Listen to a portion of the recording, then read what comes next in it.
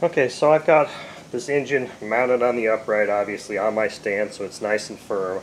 I just have any old prop on here that had a hole, a hub drilled big enough to accept this prop nut. I'm not going to run the engine with this, so I don't care. It's just mechanical advantage. As you can see, this engine has absolutely no compression. Of course, I have the glow plugs out too. I was doing that just so I could spin this thing over while there's oil inside.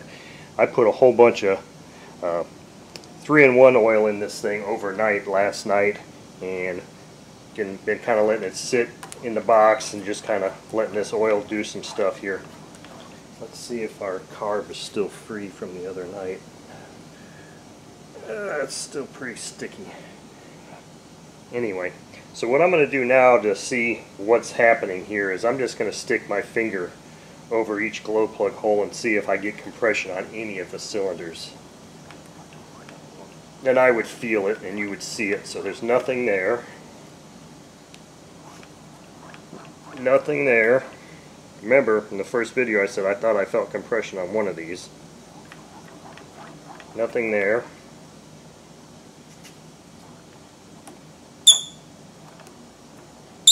So this number 2 cylinder has compression. So this is 1, 2, 3, 4. The number 2 cylinder actually has valve train movement. Now I can make it whistle with my finger there. So that'll be the least concern at this moment. The next thing I'm going to do is pop these rocker covers off and see if we have any rocker arm movement. And if we don't have rocker arm movement, then obviously there's why we don't have compression. But more than likely we've got cam followers that are stuck in here. But I'm going to shut the video off and remove some rocker covers real quick. Okay, so here's cylinder 1, cylinder 3, and as expected you can see that this one we have the intake rocker arm is moving, exhaust is not. Here intake is not moving, exhaust is. And on cylinder number 2, we have nothing happening. And as you can see on 1, or actually this is 4, as you can see on 2 here, everything's fine. So I've got some lubricant called Ballistol, and it's the only thing I've got that's a spray, because I've got this in this orientation. I really need something I can spray. I'm just going to spray some of that Ballistol on all of these components here and hit them with the heat gun real quick and see if I can at least get those things moving. Okay, so a really awesome gentleman, friend of mine, John, sent me this Ballistol. This is actually the first time I've really ever used it.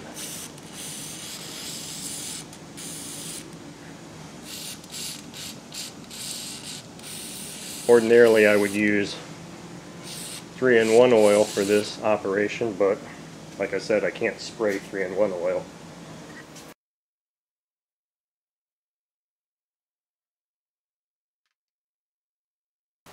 Alright, I'm going to let that sit for a couple seconds, and then I'm going to hit it with the heat gun and see what happens. Okay, got my heat gun.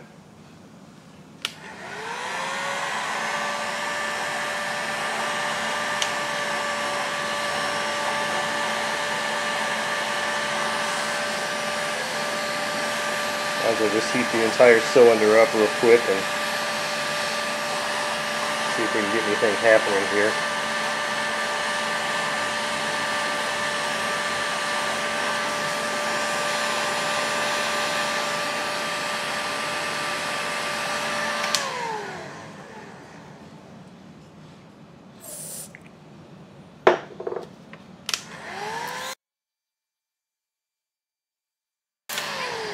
I don't know if you saw,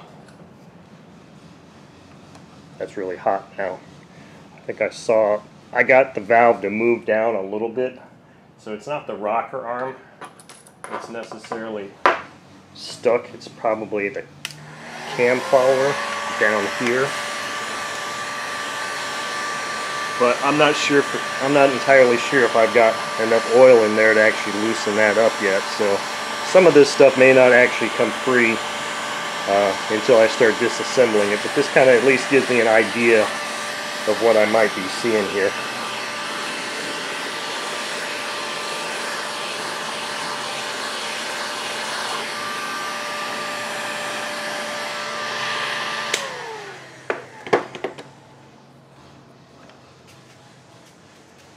Let's.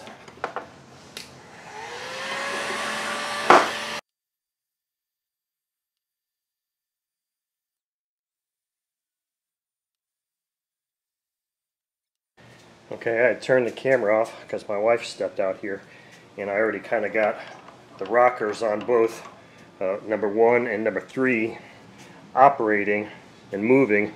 And let me show you what I did to do that. As you see here, nothing is happening. What I was just doing was, first I'd push down on that just to make sure that it wasn't the rocker arm pushing in on the valve, and I could get a little bit of movement. Then what I was doing was kind of pushing back on the cam follower like that, and just kind of working it back and forth by hand. When it's wanting to go the one way that it's stuck, just let it do that.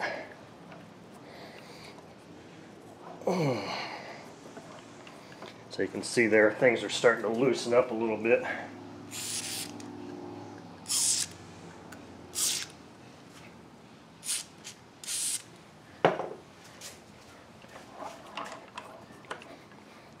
And a lot of that has to do with the amount of heat I was putting down here on the cam followers, I think. Let me move the camera over here real quick and show you this.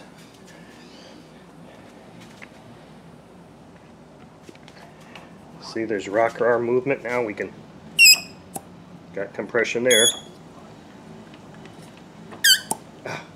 Still kind of warm, but as you can see, I got compression on 3 cylinders now. It's just this number 4 cylinder that still is kind of tight. So number 4 cylinder is going to require a little bit more work, but as you can see, I've got things moving here with just very little effort at all. So that's what I'm doing here in this little segment of the afternoon today. Just try to assess what's really working, what's not, and see if I can get things moving again. Okay, so rockers on cylinder number, let's see, what was it? 1, 2, 3, 4. 4 are now working. I know you really can't see it, but we're going to do the whistle test.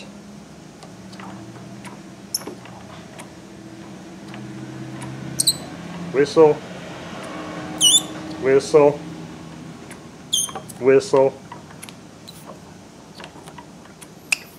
Come on, you can whistle. It's got compression, I'm just not getting a good whistle. There we go. And honestly, I just made up the whistle test today, just now. So all cam followers and rockers are moving, and in theory we could throw glow plugs in this engine and run it right now. That's not what's going to happen, but at least things are working and moving. So we know that our rings probably aren't compressed in the piston because we have compression, and to me it feels like pretty damn good compression too on each cylinder. Yep.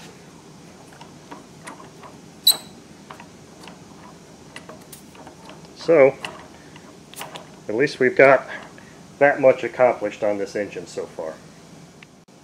Okay, one last demo before I end this particular video. I just put the glow plugs in.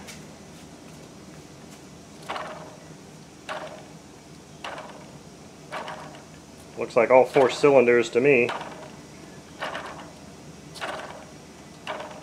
There you go.